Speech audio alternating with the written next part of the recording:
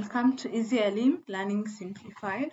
Today we are going to be learning on Form 2 Mathematics, and our topic for today is rotation. So today we are going to rotate some specific points without actually drawing. So in the last two lessons we looked at rotating along the Cartesian plane from the origin, and you are given specific point, either a point or an object. So we rotated that. You can go back and check the previous videos. So in this case, you're going to be rotating here as you get the points of our images, but not necessarily a drawing. So how are we going to do this? We're going to do this by checking the common thread that we notice when you're rotating a certain point. So let's start. So you notice the object point, for example, the one that we have been using in the previous lessons was point P, which was coordinate 4, 5. So you will notice some similarities or some properties as you get the rotation depending on if it's clockwise or anti-clockwise.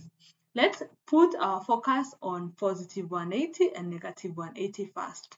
You notice when you're rotating this point at positive 180 and negative 180, you get the same image.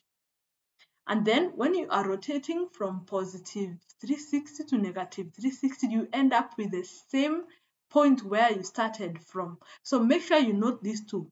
The positive or negative 180, you get the same image point, and then for positive 360 and negative 360, you remain the same position. It doesn't move. At the origin, also at 0 degrees, you notice you remain at the same point. The big difference comes in now with positive 90 and negative 90. Now there is an inversion that happens in this case. So you can see our P was 4, 5, it becomes 5, 4. Our P also was 4, 5, 5, 4. And the other difference is when you have a positive rotation, it's anti-clockwise. The x-axis is the one that turns negative. And when you have clockwise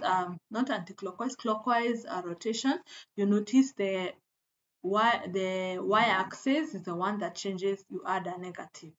So let's try with values that are not 4, 5 and see if we can still get the same thing. So if you are given Q at 3, 2, R is negative 1, 4, and S is negative 2 and 6, and we have T is negative 1, and also you have another point AB.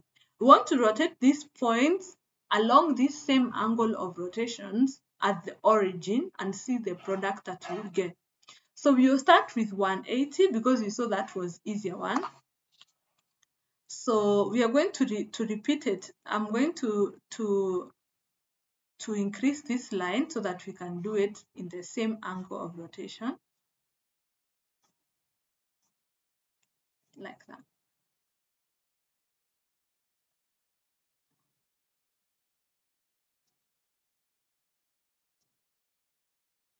So we will start with Q, which is 3, 2. So at positive 90, we said you swap, so it's going to be 2, 3. And then positive, when it comes positive 90, the y-axis is the one, the x-axis is the one that you add a negative. So you retain the same 2, 3 at negative 90, but in this case, our x value is going to be negative. For positive 180, it's going to remain the same, but with negatives to be negative 3, negative 2. And the same case with negative 180, it's going to be the same. And then for 360, it doesn't move, so it retains 3, 2. And negative 360 is the same 3, 2. And then for 0 degrees, it's still the same, which is 3, 2. So you see, you can actually guess and from the trend that we have noticed. So for R, remember it's negative 1, 4. So the first thing we swap, which is 4, and then 1. So in the x-axis, the one that we introduce a negative, so we have negative 4, negative 4. And then in this case, you still have 4, 1. But in this case, you're adding a negative here, and it had a negative already, so it's going to be positive. And then for 180, we'll just change the signs. So you have 1 because negative is 1 and negative 4, and the same case will be 1, negative 4. And then for 360, we will remain in the same position, which is negative 1, 4, negative 1, 4, and also at 0, it will be the same. So can you try to work out for S, T, and AB? I will do for you the AB. You can try A, S, and T, I see. So for A and B, so it's going to be B and A, and it's negative B. And then this one is going to be B, negative A. And then this is going to be negative A, negative B. This is going to be at 180, the same, negative A, negative B.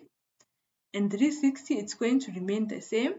And also 360 the same, negative, origin the same. Try to work out for S and T on your own using the trends that you've noticed above.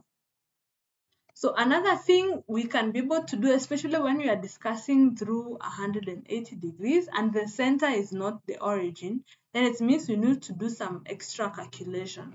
For example, when you are given 0.23 and 75 and is supposed to rotate it from, this is the center of rotation, which is 1, 4, but now you're rotating it through 180 degrees. This is different from the rotation at the center as you were doing in the previous slide.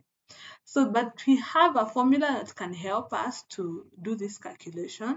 So in general, point AB is written through 180, about XY is mapped on the point. So the formula is you're going to multiply 2 times X, and X is the X value of the center of rotation minus A, and then 2 times Y, which is the Y value of the center of rotation minus B point.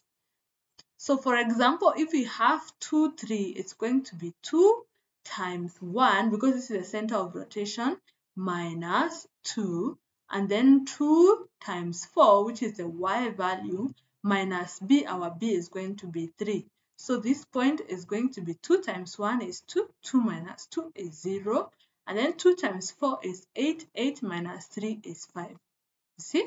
And then for 7, 5, it will be 2 times 1 again, minus now 7, and 2 times 4 minus 5, like that, which is going to give us 2 times 1 is 2, 2 minus 7 is minus 5, and then 2 times 4 is 8, 8 minus 5 is going to be 3.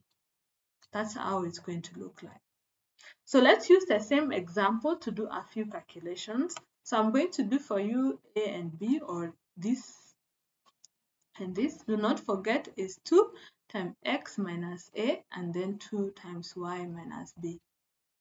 So in this case, this is the center, this is the center. So the first value is going to be 2 times the X value, which is 2, minus the point on the X axis, which is 3, and then 2 times 1 Y value minus 4, which is going to give us 2 times 2 is 4, 4 minus 3 is 1, and 2 times 1 is 2, 2 plus 4 is 6. And then B is going to be 4, 5, and the center is 3, 8, so it's going to be 2 times 3 minus 4, and 2 times 8 minus 5. So this is going to be 2 times 3, which is 6, 6 minus 4 is 2, and then 2 times 8 is 16, 16 minus 5 is 11. That is our point. So I want you to take your time and try the rest of the question, this question C and D, using the same formula. So the next thing we'll talk about rotational symmetry of a plane figure. So this is the last bit of rotation. So this is just, you're just going to mention this and the rule that applies to this, and then we are going to conclude that topic on rotation. So when you look at the number of times the figure can fit into itself in one complete turn, we usually call it the order of rotational symmetry. So if you rotate a certain figure onto itself, like how many times does it rotate? Can it fit onto itself in one complete turn? That is what we refer to as the order of rotation of symmetry. So how do we calculate this? We calculate this by getting the angle 360 degrees, which is the angle of the center, like a complete angle, and then the angle between two identical parts. I'm going to show you an example. So you'll notice that the rotational symmetry is also called a point symmetry, and rotational preserves the Length, angles, areas, and the object and its image are usually directly congruent. So for example, you have been given this figure, so you know the distance between the angle between the 2 points is usually 120, or you see this part is identical to this part, so the angle in between is 120. So we said when we want to get the point symmetry, or the order of rotational symmetry, is going to be 360 degrees over 120 in this case, because 120 degrees is the angle between the two identical parts. In the same case, if you were to take this part and this part, the angle, you take the angle between here and here. So you just pick one of the angles, which is going to be 360 divided by 120, which is going to give us 3. So if you divide this by 121 by 120, it's going to be 3. So the order of rotation symmetry is 3. So it means this image, or this figure that we are circling, it can take it 3 times of this figure will fit into itself in one complete turn. It will fit itself 3 times. That is what is meant.